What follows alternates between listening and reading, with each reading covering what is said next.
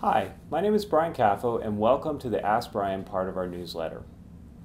Each week I'm going to try and answer a question that I get from a submission on the Google form that we have. So submit me some more questions. I'll take them as I see them. There was a couple this week and I have decided to pick up the softball question out of them. And someone, or actually more than one person asked this. They asked, basically I'm new to R, I'm starting out in the specialization, and I'd like to know what kind of resources are available to learn R. So I'm going to answer this question very broadly. The first thing you want to think about is follow everything Roger Peng's been doing. Just Roger Peng, Roger Peng, Roger Peng.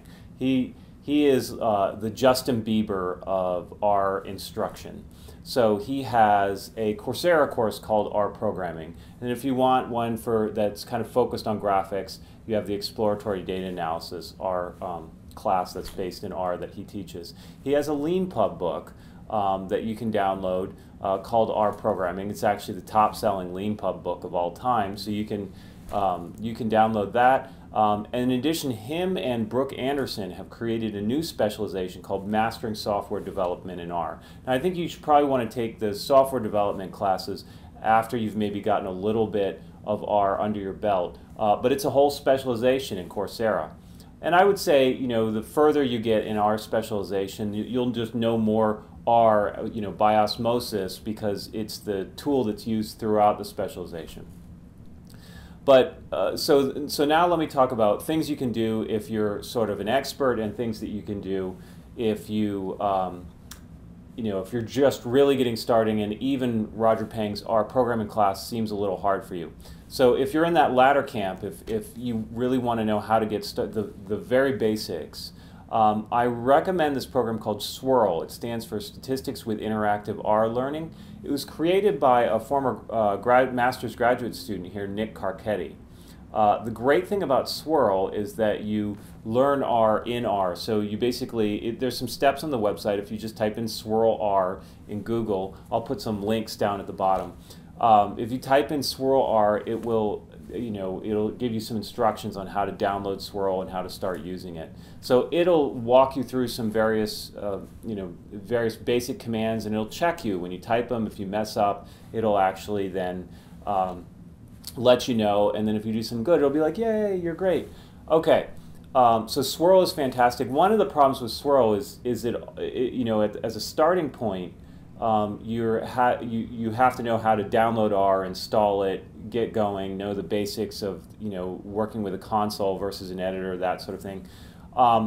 There's another program called Data Camp. It's a website, and so it really reduces the barriers to entry to learning R down to the absolute bare minimum. It is interesting to note that Data Camp hired Nick Carcetti, so he's one of the content managers there.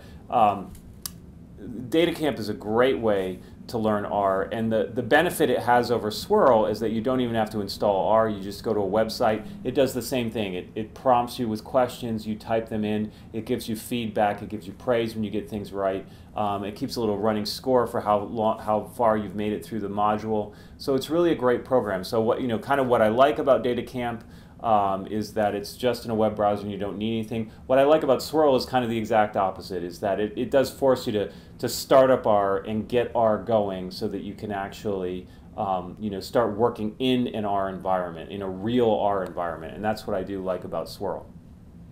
Now, if you're on the other end, and those are the things I would mention starting. Now, if even those things are problematic for you, then I think what you might want to consider is taking some basic Coursera computing and programming classes, right? If really you're at sea, even with the real basics, that I think you should instead of focusing on R at that point, you should focus on basic computing skills and programming skills.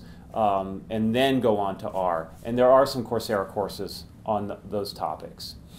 Now, if you're on the other end, if you find the content of, say, Roger Peng's R programming class a little bit easy, and you really want to get deeper into R, I really think you should probably look at some of the work by Hadley Wickham. Is really a great place to start. Some of his books and tutorials on working a little bit deeper in R those would be a great place to start. Another thing I would say to do is download the book Writing R Extensions and really dig into that and really learn, memorize that document.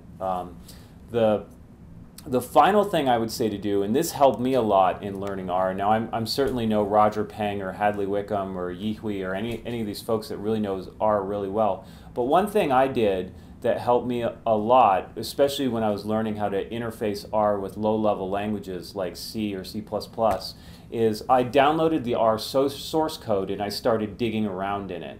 And that really helped me out for a while. I wouldn't be able to do that anymore. I've let those kinds of skills atrophy in my case, and I'm more of a high-level R scripter now at this point.